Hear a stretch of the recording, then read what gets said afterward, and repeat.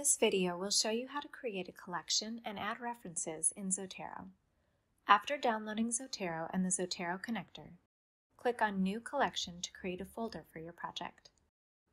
To add references manually, you can either click New Item or Add Items by Identifier. But the easiest way to add references is to use the Zotero connector in your browser. Here's an article from one of the library databases. To save it to Zotero, click on the extension on the browser toolbar and choose which collection you want to save the article to. Make sure that the Zotero app is open, or else it won't save. Now you'll see the article saved in the collection. To the right, you'll see information about the article. If anything is incorrect or missing, just click on the field to edit it. You can also add notes about the article. Tags can help organize your references and make it easy to search for sources on a particular topic.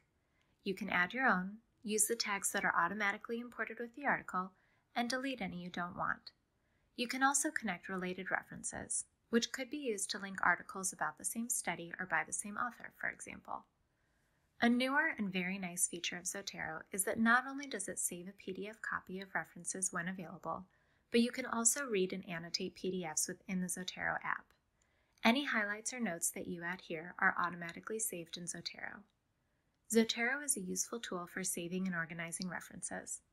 For information on using Zotero in Microsoft Word and Google Docs, watch our other tutorials.